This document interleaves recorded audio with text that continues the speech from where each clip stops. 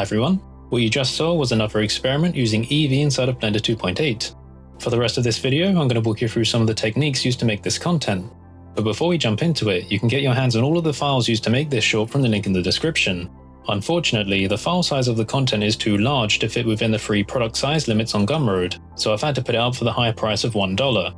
What you get in the package is all of the blend files used to make the footage, a detailed spaceship model, sci-fi props, as well as a rigged and textured character model, and all of that is yours for $1.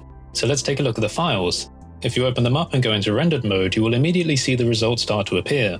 One thing to note about these scenes is that they have actually been created on a much smaller scale than what you would typically see for Blender scenes. This is quite apparent if you place down a default cube.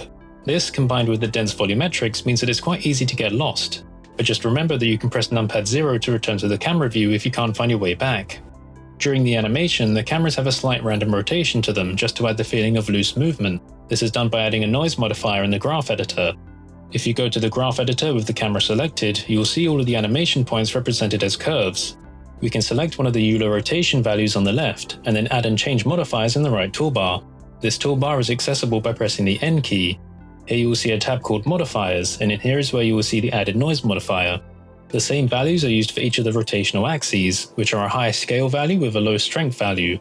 This will give a slow wavy effect as the timeline progresses. You can probably notice quite an obvious use of particle systems for all of these floating details scattered around the scene. There are two of these systems used for the smaller details, one for the darker pieces of junk and another for the glowing spheres. I like the way these minor particle systems can sell a sense of depth when the camera is translating through the scene.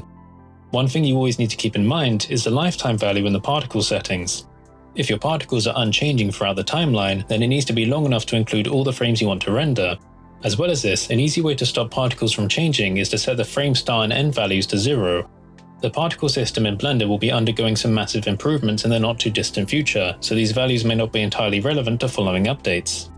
In the compositor, you will see the files are making use of the lens distortion node. This is an effect that's quite often overused, but I think it works really well with these strong atmospheric silhouettes and particle systems, because it produces an artificial blur that helps with the sense of motion even on still frames. The props are mostly hard surface objects, and I made heavy use of the Hard Ops add-on while piecing these together. When I showed some work in progress images to our Discord community, someone asked me how to make these tiling hexagon patterns. It's actually very simple to do using basic primitives. If you go to create a cylinder object, you can just set the vertex count to 6 in the operator parameters, and that will automatically create a hexagonal cylinder for you. You can scale this down on the Z-axis as much as you like.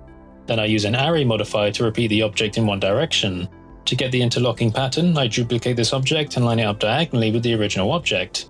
Then what we can do is add a second array modifier to each of these objects along the next axis to repeat the pattern sideways. This way you can start building grids of these tileable patterns that can be as large as you like.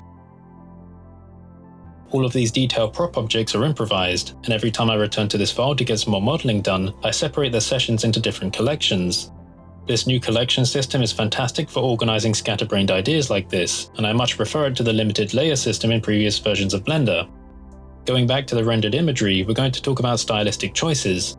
One of the reasons for making this short was to continue experimenting with the vibrant silhouette style that I've often employed in previous videos and pieces of artwork.